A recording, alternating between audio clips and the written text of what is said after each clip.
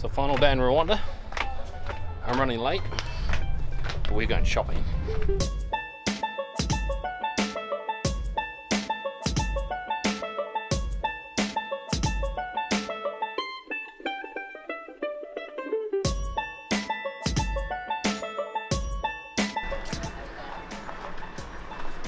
Market.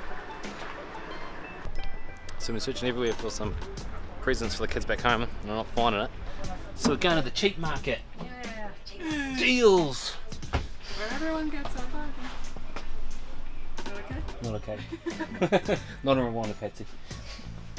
So this market looks far more intense.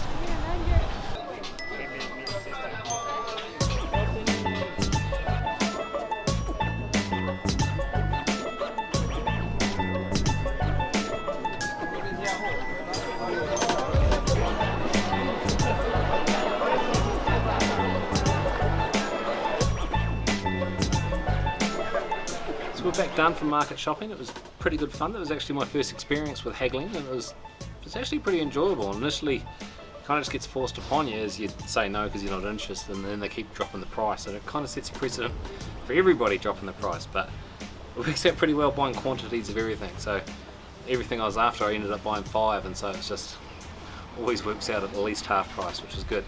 But that's it. That ends my time here in Rwanda. It's been pretty awesome, and I was trying to think of the best thing about Rwanda to summarize it up, and it really is the people.